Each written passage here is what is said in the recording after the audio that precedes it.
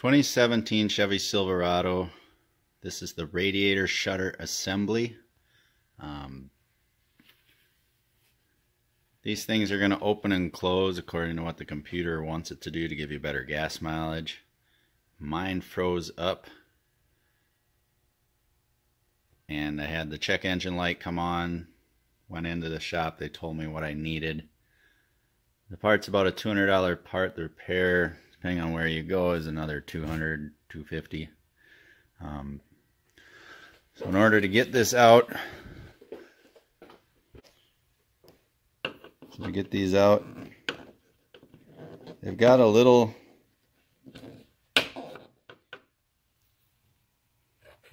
dip on the one side, so you can get your tool underneath there. You want to do this when it's warmer out. If you try popping these things off, if you're outside and it's 20 degrees outside, chance you might break these things. So that'd be the thing, I'd be careful. So once you take all those out of mine, there was about 12 of those clips. That whole piece will just lift off. And then you need to get your front grille. Your front grille has 1, 2, 3, 4 bolts that are going to be on there, 10mm bolts. Pull those off. And then once you have those off, you still have they call them quick clips. There's going to be one here, another one down here, 1, 2, 3, 4 on the bottom, and then 2 more on this side, and there are 2 in the middle. So the best to get those out, you get a long wrench or a crowbar, fits right into this little opening, and that gets you down to pretty close to the first clip, and then you can pry it out. And I'll just show you on the top here. See how that little round button is in that hole? So if I'm going to take this off, if you put one hand underneath and then put the other hand behind here, you're able to lift it up. See how that clip is out now?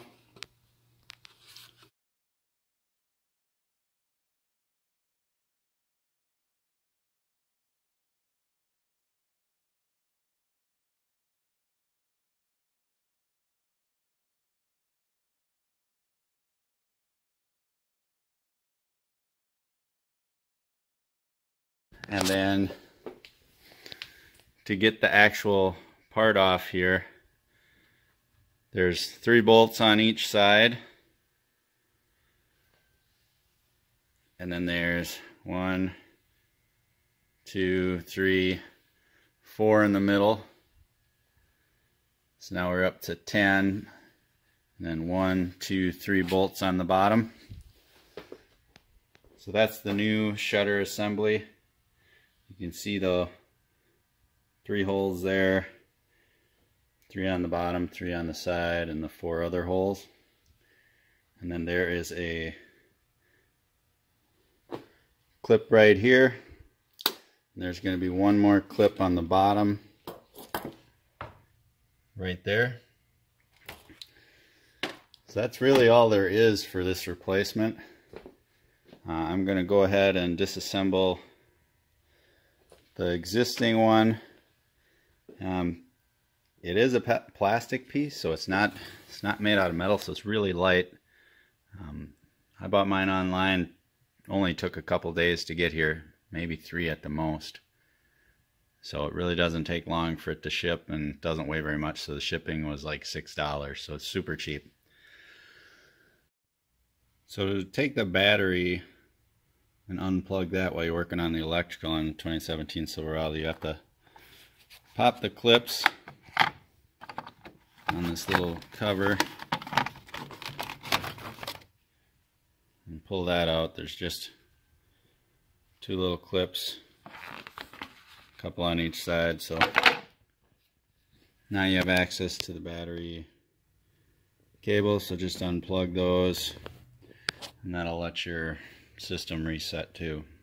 So hopefully that'll clear out the engine issue. If that doesn't work, take it back to a mechanic or a dealer and have them reset it for you. So this upper electrical, there's a little red clip.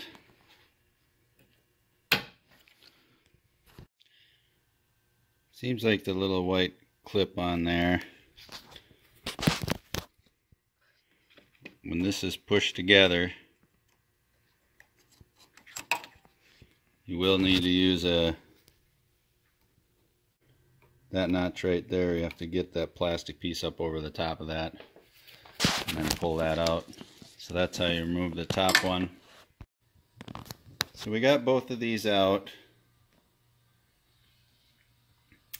and this end would appear to connect onto that little piece there. So we're going to have to take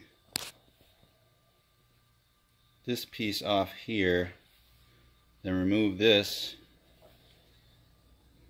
connect it into this hole. I'm guessing that's going to be the sensor that just pushes the air into that so it senses the temperature, and that's going to connect all the way through, and this is what makes it open and closed. So we're hoping that they sent me a good part, even though this little end seems to be missing here. So I'm hoping that I can just replace that and everything is going to work. Otherwise I have to take it back.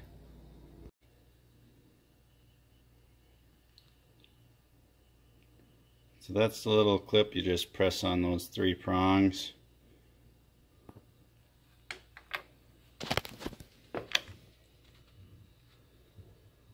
One, 2, and 3. So you press it in, and then you pull down in that direction, then you'll press the next one, and then the last one pops it right out. So then I'll just stick it in here. I'm going to try and look inside there and see if there's anything that I can clean out. Looks like there's a little cobweb or something. Just figure now would be a good time to clean it out before I hook up the electrical to it. Should be good to go. All cleaned out.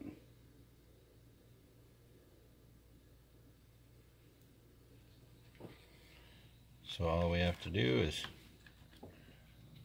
go up to this hole next to this plug, move the plug out of the way,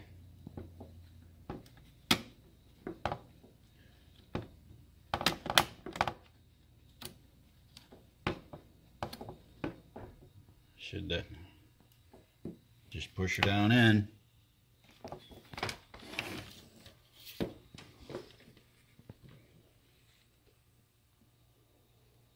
And that's what it looks like in place.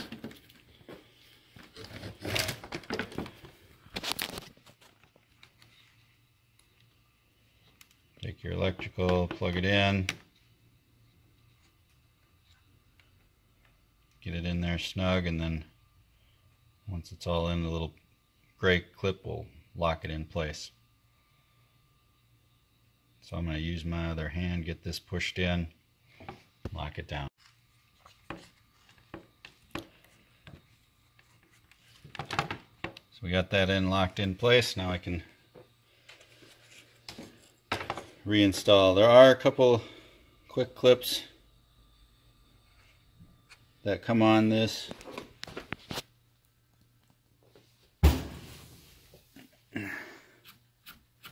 They just slide in to these 2 spots here. There we go. Clean it out a little bit.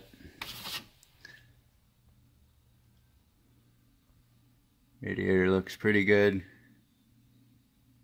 Could probably lightly brush it, but I'm not gonna spend too much time on that today. Get that grass out of there.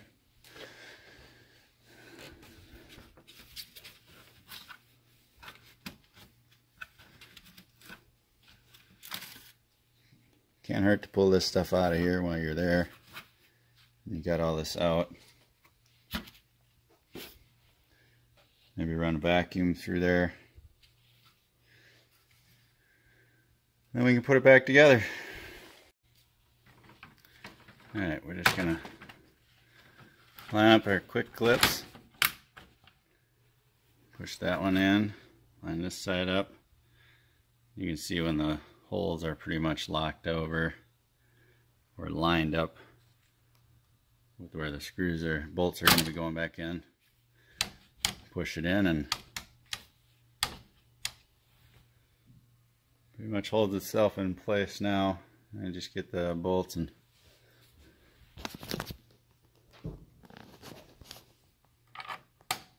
start threading those in.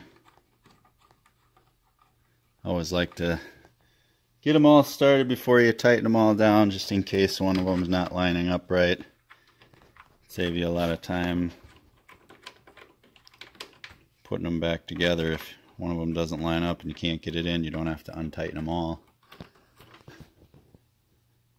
Make your adjustments once they're all put back and started, then you can lock them all down, tighten them up. And I've had the battery off now for 15 minutes, maybe 20. So by the time I get done putting this all back together on this part of it, I can put the battery back on. I'm hoping that the sensor is going to pick that up, that everything is operating again, and the light will come off.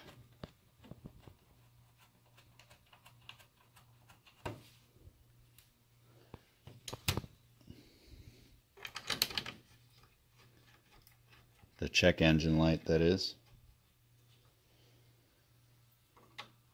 And then I'll start getting better gas mileage, because it's really the main point of this. So when it's cold like it is in Minnesota right now, these should stay shut. But since I have it in my heated garage, they might open up for that. But I don't know the whole computer system. It opens and closes them based on your speed and a whole bunch of other factors. Alright, just about got these all in. I'm going to put the last two bolts back in, lock them down, then I'll reconnect this one up top.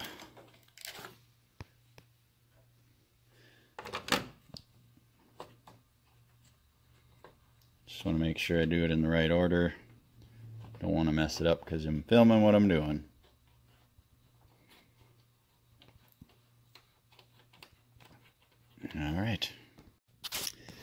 Alright, got all the bolts back on. I always like to go around, once you've got everything tightened, go up to all the bolts, just double check them.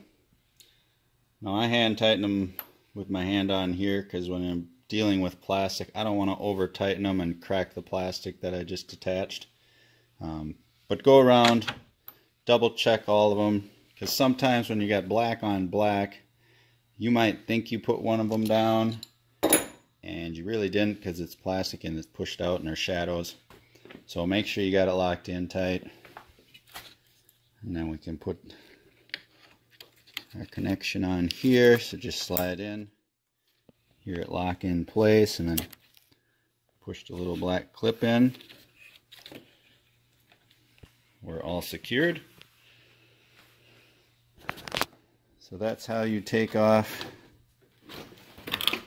the radiator shutter assembly and reinstall it. The next step is to put the grill back on that we have sitting here.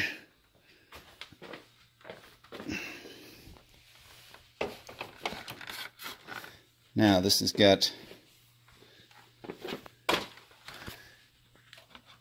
this little baffle, I would call it, to help get it nice and secure, but you can see underneath you've got your clips, your quick clips. So we got to line those up on the bottom, pop those in first. We'll get the 3 on the bottom clipped in first, and then this middle section, we'll get the 2 side ones, pop them all on.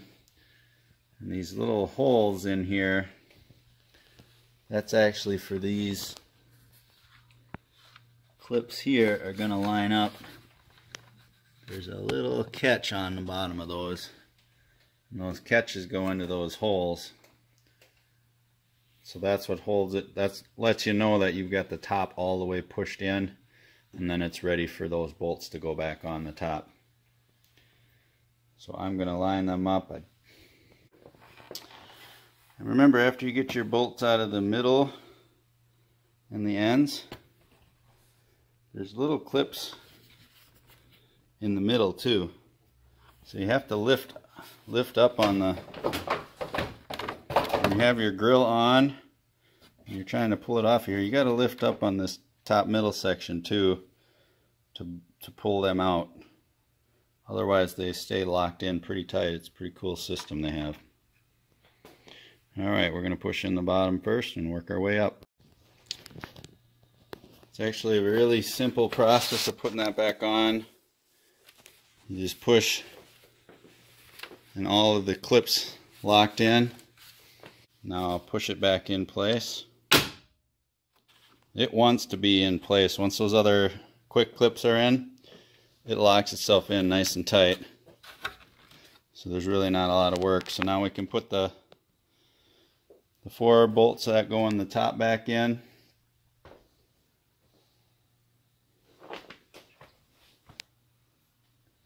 Oh yeah, put them over here.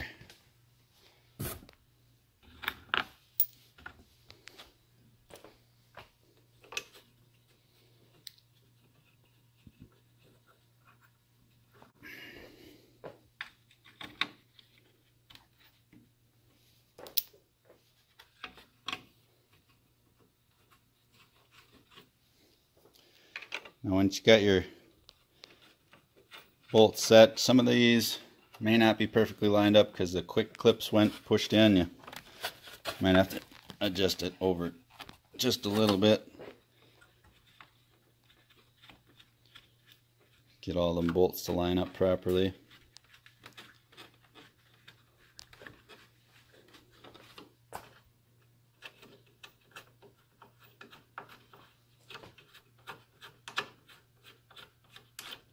Nice part, these are all, every one of the bolts that I had to take off, they're all 10mm. So you don't have to go back and forth switching to different sized parts. Even the battery, when I pulled that off, those were all 10mm parts. Got that pulled off there.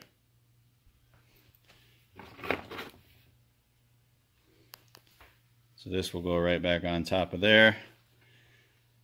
And that's actually what sticks through.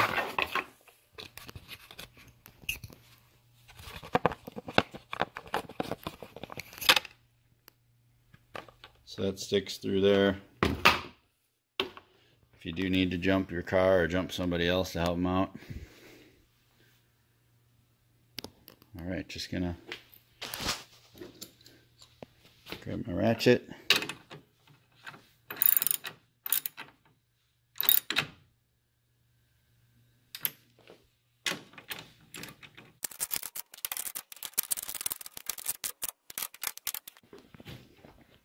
There we go. Grill's back on.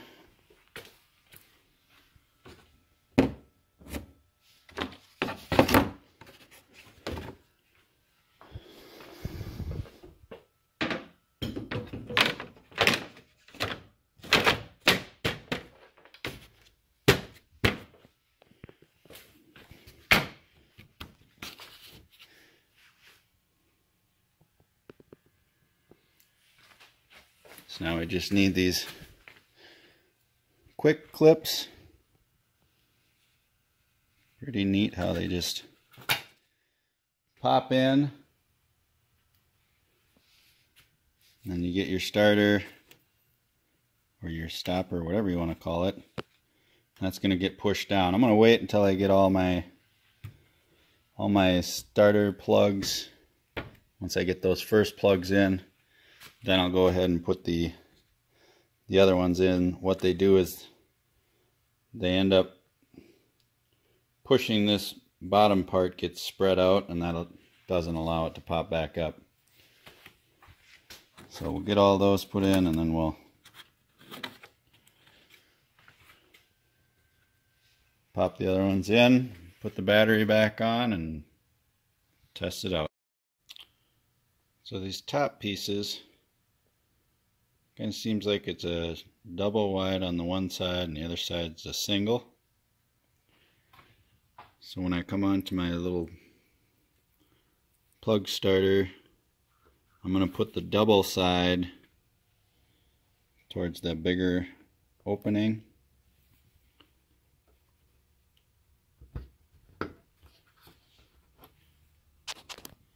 So now I've got all the plugs in. The starters are ready. And then I'm just going to push down around it and then pop it down. And now it cannot come up.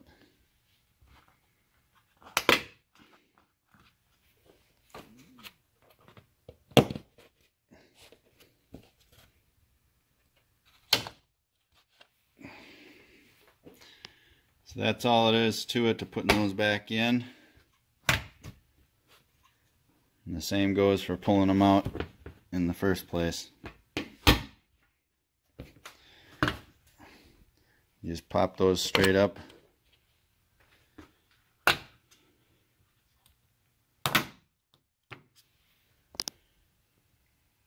Very simple.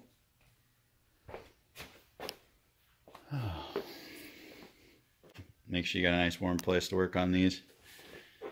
Got one more. There we go. That part's back on. Put the battery back together. This project's done. That's how you replace your radiator shutter system. Hope you enjoyed this. Hit the like button, share it. Bruce McIntoon does it all.